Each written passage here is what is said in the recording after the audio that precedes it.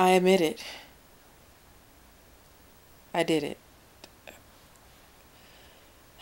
I mean, I met him at the comedy club, and well, I liked him. I liked his work. I mean, he happened to be famous, but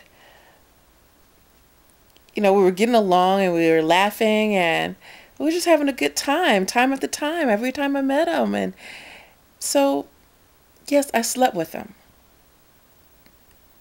I did. I slept with him. Now, when I see all those women on television talking about how they slept with Tiger Woods and, oh, they're getting paid this and paid that and they're on television and everything, I think to myself, why did I sleep with Jamie Foxx? Why? I picked the wrong one. Okay, because sister got nothing. Okay, now he did try to do this choke thing. That was kind of, I wasn't into it, but it was all right. It was all right. But otherwise that, oh, okay. He did call IHOP and they delivered some food, and I was like, whoa, okay.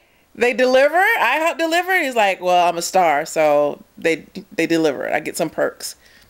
I'm like, oh, okay. But then the next morning, he threw them out. So technically, you owe me some eggs, my brother. Yeah. Well, anyway, I didn't think things through.